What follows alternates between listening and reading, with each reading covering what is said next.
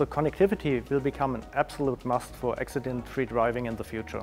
Already today we have in the vehicles many driver assistance sensors which constantly monitor the surrounding and thus help reducing the number of accidents. However, those sensors cannot look around corners, behind hedges or trucks. Therefore, we need something different. If a vehicle communicates its position and movement, a server can assess this data based on the traffic rule and assess whether a potential collision may occur and issue a warning to the driver. This is especially useful for intersections.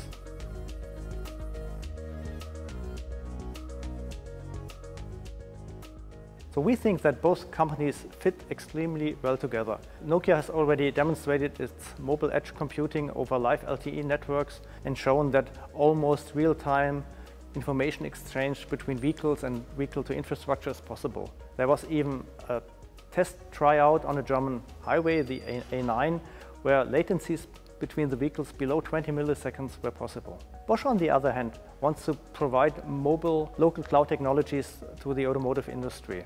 By using car connectivity, we can seamlessly integrate car into the Bosch IT cloud.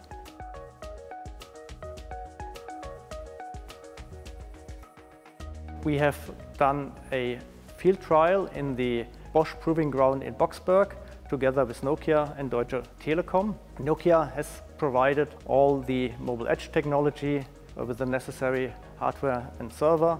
Bosch has programmed the function, the use cases, reliable, secure communication, and was in a great way supported by Nokia in integrating the functions in the local cloud.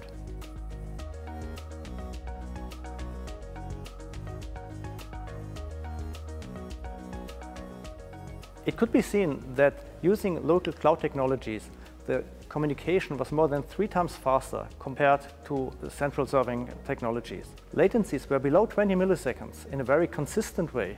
And this reliable and fast interaction is really important to avoid accidents. It really can make the difference, especially at intersections.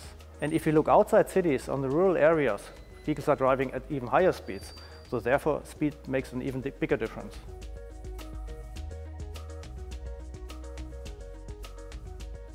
So we have to bring together connected driving forward.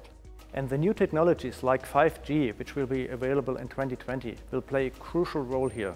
The automotive industry really wants to use this technology, but in a very reliable, secure way with a high level of privacy.